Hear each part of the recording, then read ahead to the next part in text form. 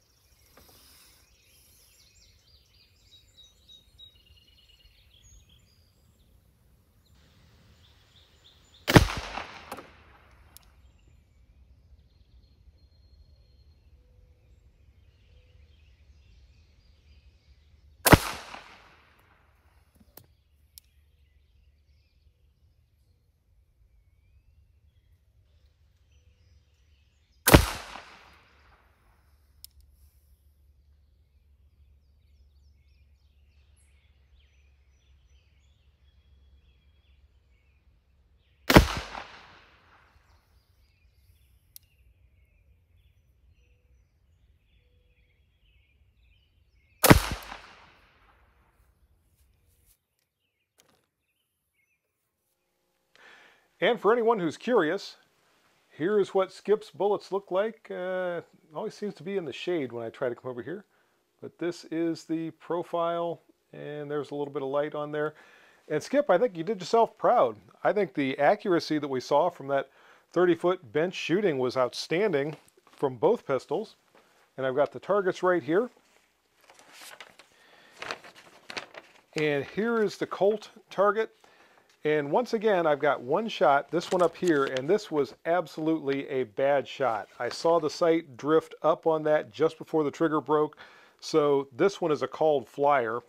The entire group, including the called flyer, is 2 3/8 inches center to center. But excluding that flyer and counting just the group that was all good shots, or at least the best I could fire, has 10 shots in 1.5 inches. And I think that's pretty good for a 10-shot group from that distance. But here again, with the Tisas pistol, we see a group that is 1 3/4 inches. And again, I think if I went back and shot these side by side again, the difference could basically be reversed, or I should say the best group could be reversed from what we see here. I think the Tisas really, for a $450 pistol, is shooting right with the Colt. And the accuracy is just looking outstanding from the bench with both pistols. But that's accuracy from the bench. So I decided to try one more slow fire accuracy test. This time it's going to be firing from a standing two-hand unsupported position. And we're going to start to get a look at the shootability of the pistols and how much the ergonomics might play into the accuracy that we're going to see when someone is actually shooting. Now, there's something I have to tell you about the slow fire standing accuracy test. Things did not go the way I expected with either pistol. When I fired the Colt pistol on the 4th shot, and I fired 5 shots with each pistol from that two-handed unsupported position. When I fired the 4th shot from the Colt, I'm applying, as I shoot this, a very slow, steady trigger pressure, or pressure to the trigger. And I've had this happen a few times with handguns that have light triggers. And the Colt has a very nice 3.5-pound trigger. And what happens is essentially a bump fire. You'll notice when I'm shooting that 4th shot with the Colt, the pistol fires, it recoils, and as it recoils, it resets the trigger because the trigger moves away from my trigger finger and it comes back down out of recoil against my trigger finger and it fires a shot. It's more or less a bump fire, and like I said, I've had this happen with other handguns that have very light triggers. In fact, I had it happen with another 1911 pistol just a couple of weeks ago. So obviously it fires an unintentional shot, and you'll see that shot fired in very rapid succession. After shot number 4, the pistol comes out of recoil and virtually automatically fires shot number 5. So I had to stop then, put another round in the pistol, and then you'll see me come back up and fire that intentional 5th shot, and then we'll look at that 5-shot group. With the Tisas 1911 Army pistol, I had a malfunction after the 4th shot. The last shot out of the magazine didn't fire, but the reason it didn't fire is because I managed to get my thumb underneath the slide stop during recoil and lock the slide open. So of course it didn't chamber that final round. So I had to stop, reload that back into the magazine, and then fire out that round. Neither one of these is really attributable to the pistol. They're both more or less shooter error on my part, but I wanted to make sure you understood what you're about to see as I shoot this drill. Then we'll finally take a look at the accuracy that resulted from the drill.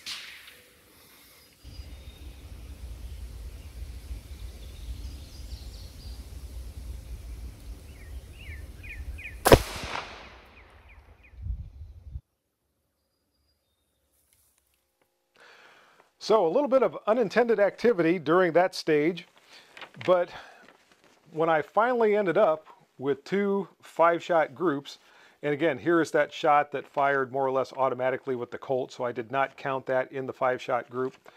But with the Colt, I ended up with a group that is 1.5 inches for 5 shots, center to center. And for the Tisas down here, I ended up with a group that is 1 inch center to center. And I think if nothing else, when I'm comparing the Tisas to the Colt, I can say at least, and I think we'll all agree, that Tisas is putting a pretty good barrel in that thing. The accuracy that I saw through all 3 of these tests was very good. And the biggest difference that I notice when I'm shooting these 2 pistols are the sights and the trigger with the Colt. It's just easier to fire my accurate shots with the Colt than it is with the Tisas. So I cannot complain about the accuracy that I'm seeing, or at least the accuracy potential with the Tisas pistol at all. So at this point, I decided it was time to move on to some more defensive-oriented drills. And I started out at a distance of 5 yards from the target with each pistol, and I'm firing 5 shots in 6 seconds into the body of the target, and you'll see the results of that right here.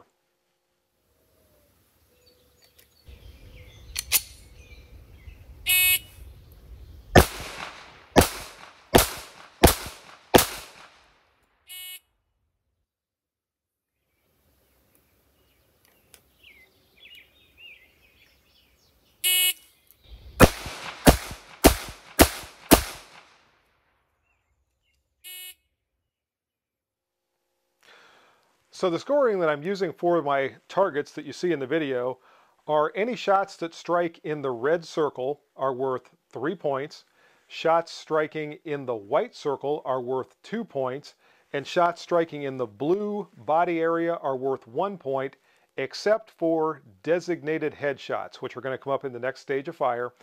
In that stage, the shots that are designated as headshots count as 3 points if they hit in the scoring area of the head. So when I finished the first stage, the Tisas pistol actually had a 2-point advantage over the Colt firing those 5 shots in 6 seconds. So now I move back to a distance of 7 yards to fire 2 consecutive failure drills, which is 2 shots to the body and 1 shot to the head, and here's what that looked like.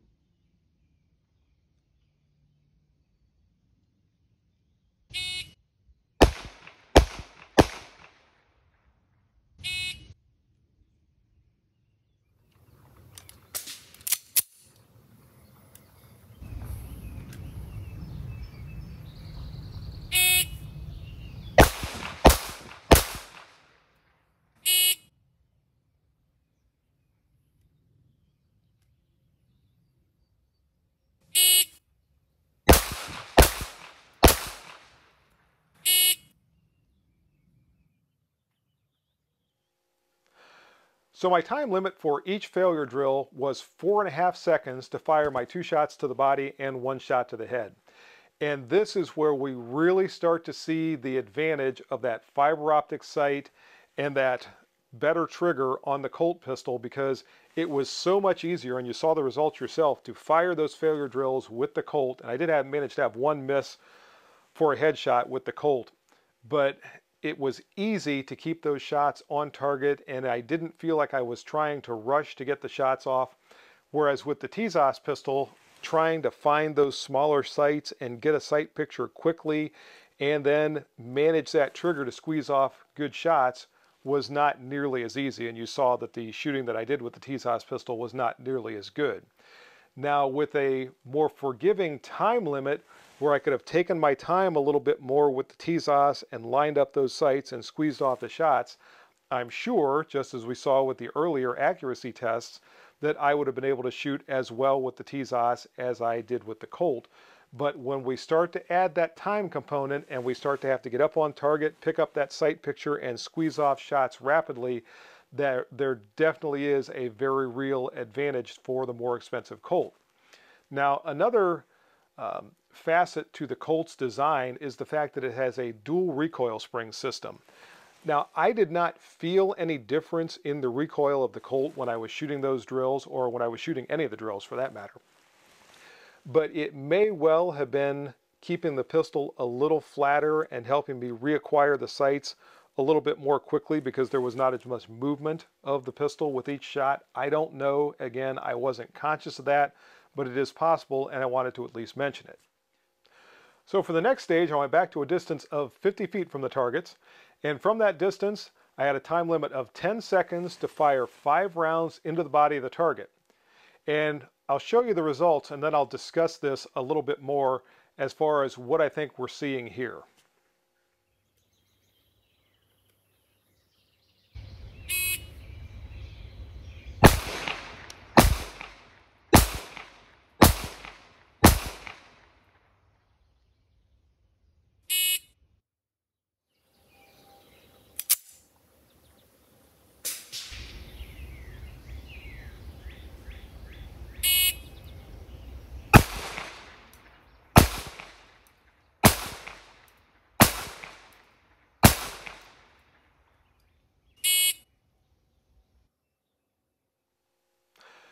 So if things started going downhill for the Tisas pistol, and by the way, I know I'm not pronouncing that right, it's Tisas or something like that, but I'm going with the best pronunciation I can.